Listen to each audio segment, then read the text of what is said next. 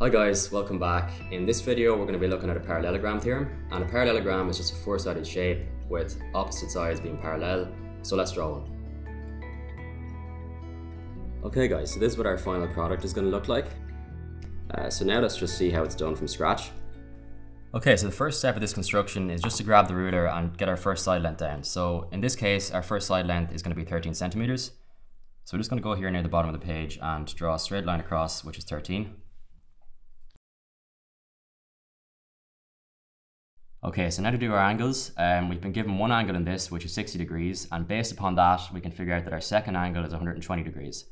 So we're just going to grab our protractor and first of all do our 120 degree mark on the right, and then our 60 degrees on the left here.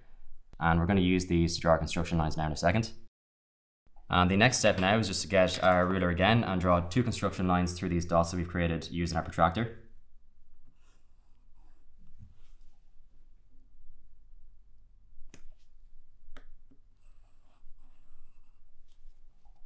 So our next step now is going to be to grab our ruler and use our compass to set our side length. And we know our second side length here is 8.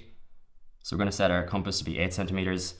And we're going to swing this arc onto the construction line we did for step 2. So it's going to cut here on this side, and then it's going to cut up here to create our two intersections that we need for our final two corners. And now our fourth and final step is just going to be to join these two intersections that we've created. So this is going to finish our parallelogram. And as expected, we've got two parallel sides, both left and right, and a top and bottom.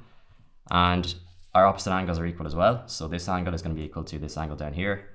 And we can see the same thing for our other two angles as well. So that is it for this construction, and I'll see you next time.